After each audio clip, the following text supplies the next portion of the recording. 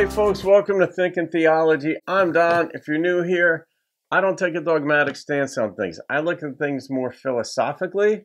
I do have a pretty deep theological background, but I look at things more philosophically in the sense that if something makes sense, I go with it. If it doesn't make sense, I don't.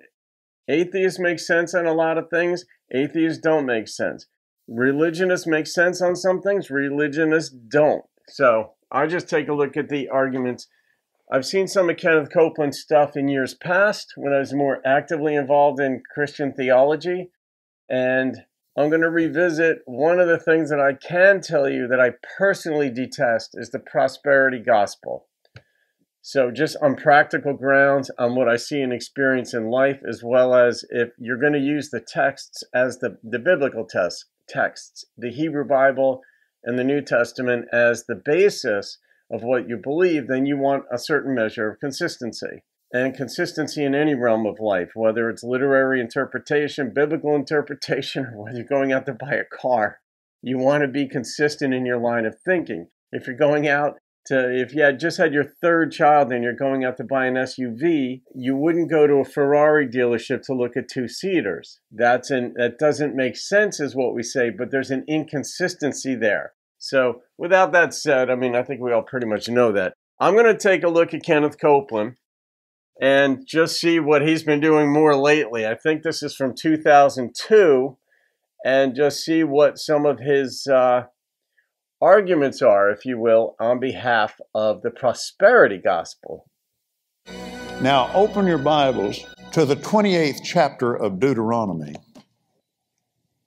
I'm going to show you something now that the Lord showed me quite some time ago.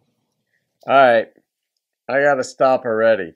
When you say the Lord showed you something, it's one of those things that makes it impossible to gainsay, to speak against. I can't say the Lord didn't tell you something. I can't say God didn't tell you something. I can't say any spiritual being didn't say something to you. I could simply say it doesn't make sense to me. I know I actually used to say that decades ago because the group I was with, it was a common expression. And so if you got an idea that was sort of outside the box in some way, you say, the Lord put it on my heart, or God put it on my heart to give you a call, or whatever. Now, nobody's going to say, no, he didn't. You can't. It's one of those things, you can't disprove it. And so people rely very heavily upon statements that cannot be disproved. So in this case, the Lord showed him something. The Lord told him something. He entered into a covenant that the Lord told him. It's like, okay, maybe the Lord did do that. I just don't trust those statements. I wish people would rely more heavily upon, I got the idea, I studied this, I looked into it, what have you. It shall come to pass, if you'll hearken diligently to the voice of the Lord thy God, to observe and do all of his commandments, which I command thee this day, that the Lord thy God will set thee high above all nations of the earth, and all these blessings shall come on thee and overtake you, if you'll hearken or listen to the voice of the Lord thy God. Blessed, blessed. Look at the 8th verse.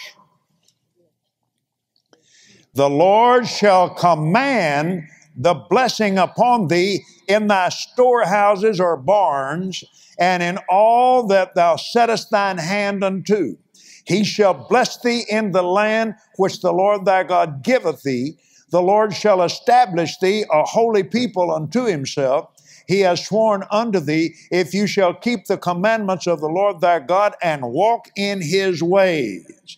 And all the people of the earth shall see that you are called by the name of the Lord, and they shall be afraid of you.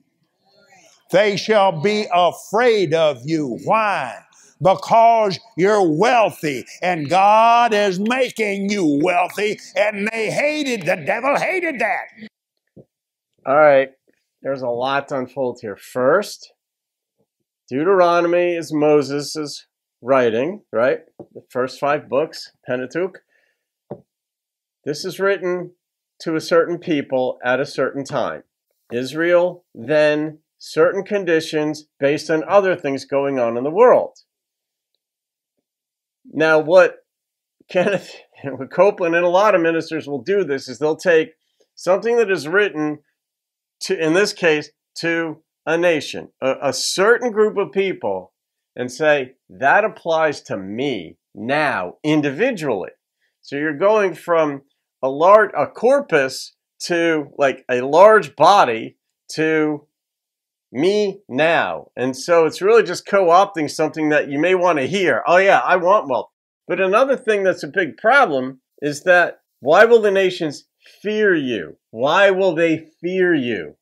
Oh, you're going to be wealthy. Well, if God hasn't given you a spirit of fear, all right, and I'm just saying, I don't believe these texts. I don't disbelieve these texts. My position is if you're going to base your religion or theology and interpretation upon these texts, then you've got to be consistent. God has not given you the spirit of fear. So why would he say, if you're wealthy, people are going to be afraid of you?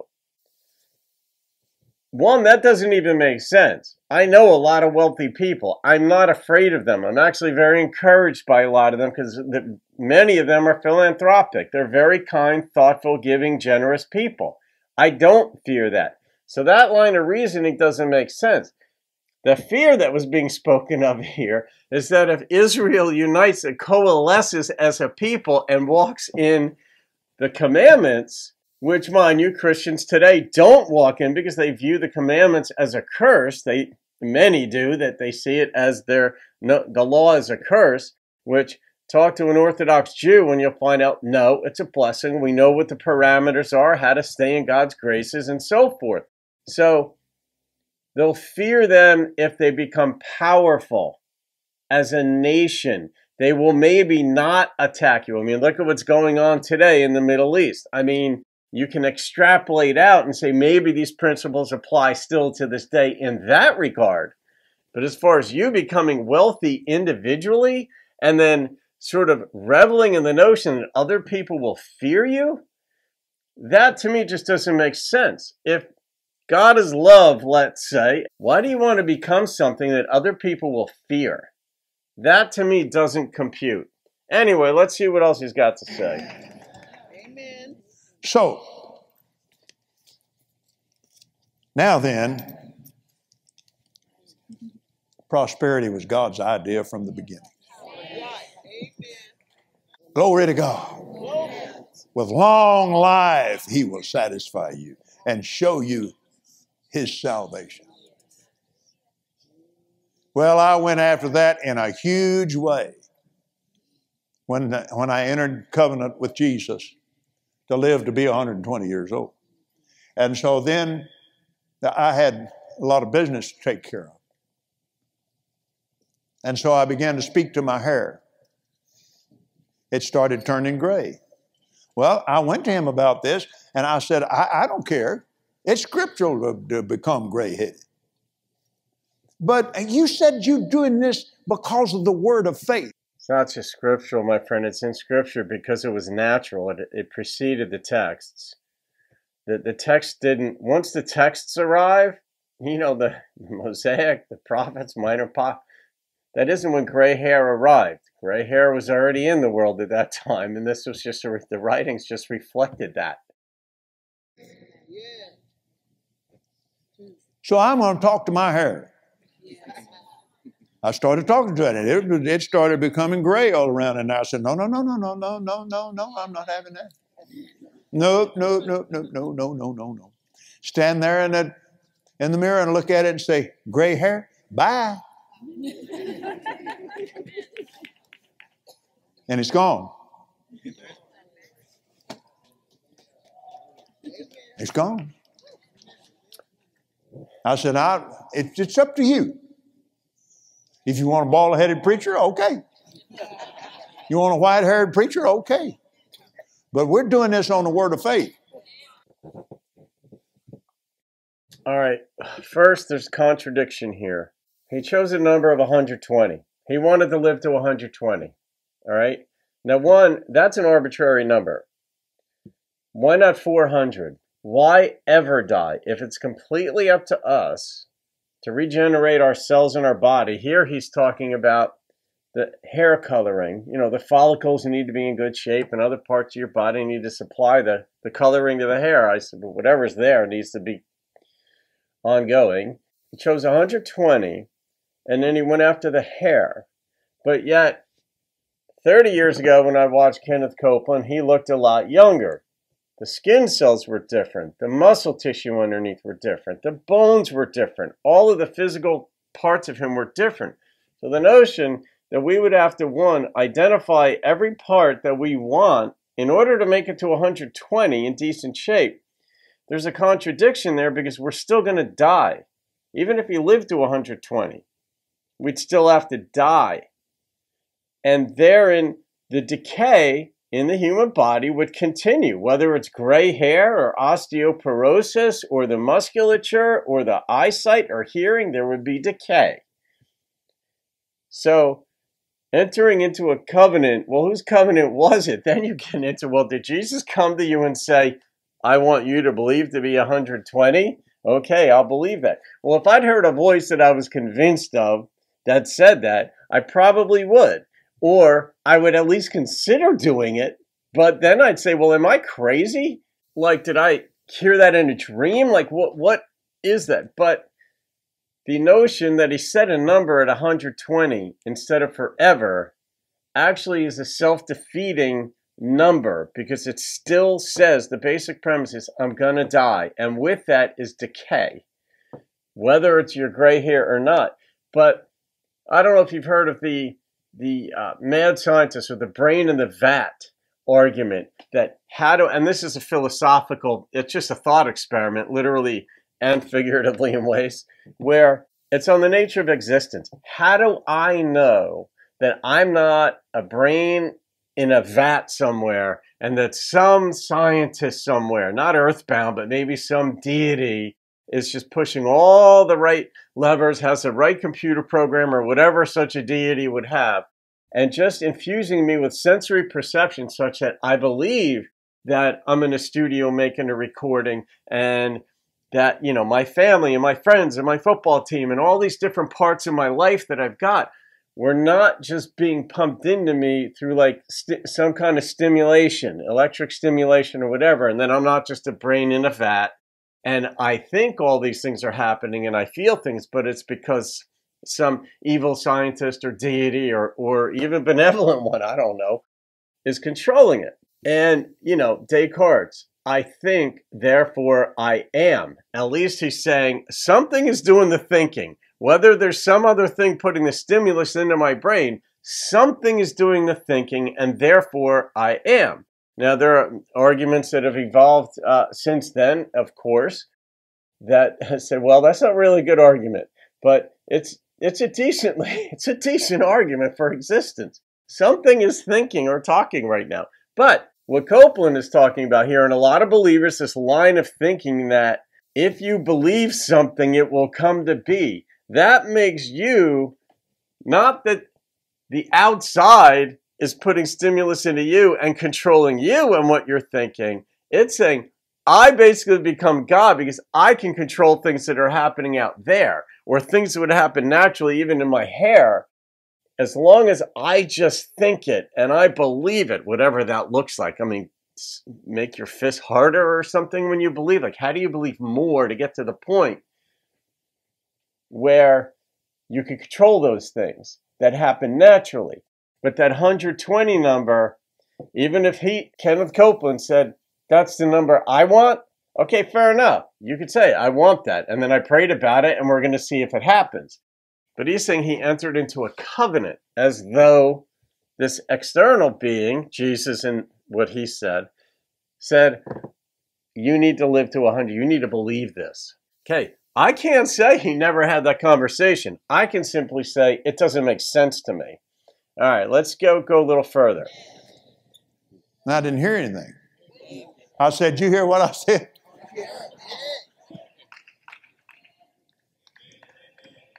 So I kept going at him over that. And he said, well, yeah. He said, I don't have to answer that. You know what to do. Use your mouth. Put your faith on that hair. I did it tonight in the hotel room. Stand there and look at it, and I said, Harry, you are good looking.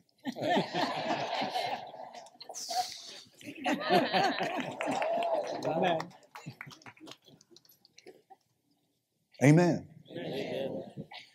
I found a hairspray that didn't have any alcohol in it. It's manufactured right there close to our house. Amen. Because this is my testimony.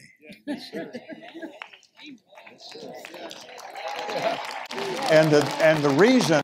Now, if you only require, here's the question I have simply, and maybe there's an answer for it. If you only require belief or faith or talking to your hair, why the hairspray? Non-alcoholic hairspray. Why? The flat physical is a side issue here. And I know Brother Robert's got before he got through, his legs wouldn't hold him up. So he would have to preach in a chair. Well, I just went before the Lord and I said, I'm not going in a chair.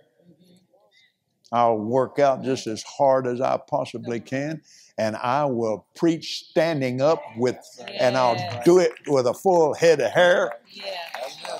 All right, I'm going to end there because, firstly, he just said something too. All right, so whoever Brother Roberts is, obviously the people knew who he was who were there, and the people who are there go there because they love Kenneth Copeland or his teachings or like them or enjoy them or are edified by them and such. So fair enough. But this gentleman, Brother Roberts, his legs gave out on him, so he preached from a chair. And Copeland said, I'm not having that. So he went to the gym. Now there's an inconsistency with what he said. Because one, he's saying his hair changed because he believed it. He spoke to it in the mirror and said, whatever, probably in the name of Jesus, I command you to not be gray or stop being gray. So why not do that with your legs? Why go to the gym? Why put in that effort when you could continue preaching or whatever else you might do? And that's the thing. Now, this gentleman, Brother Roberts, preached from his chair. I guess he didn't have the faith Kenneth had. Is that what Kenneth is trying to sort of allude to or sort of add behind the scenes in this surreptitiously to say, hey, look at me. I've got great faith. But atheists work out. Buddhists work out. People work their bodies, and it's a simple principle. If you use your body, work your body a certain way, yes, you will be stronger and your legs will last longer and better. But the refuge here generally is if something goes wrong, and it's going to go wrong in Kenneth Copeland's life and his body. I mean, even he didn't admit it, but he said it. He wants to live to 120. So there's going to come a time where he ceases to exist in his physical body. I mean, whatever, if he's 80 years old now, he's got another 40 years. In any case, that time is coming.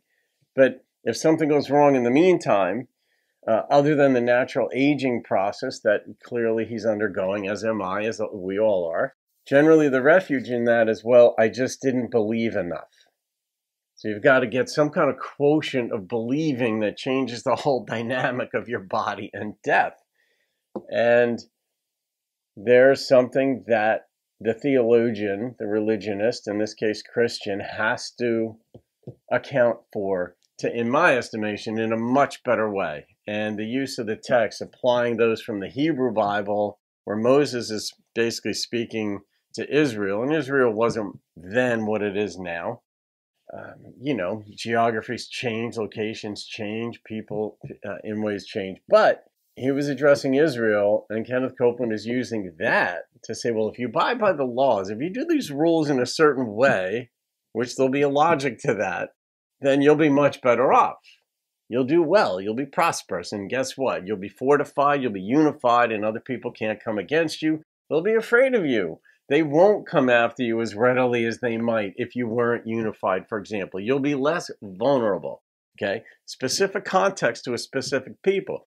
To come out of that and say, you too can use that principle and be prosperous and your hair won't turn gray, that just to me is quite a bit of an overreach. So anyway, leave your comments, folks. I don't have a problem if people have faith whatsoever. I don't have a problem if they don't. If people are nice, I like them. If they're not nice, I don't really care for them that much. I don't like that. You can believe what you want, just don't be a jackass about it and act whatever. All right, guys. Leave your comments if you made it this far. Have a great day. I'll see you on another video and keep thinking theology.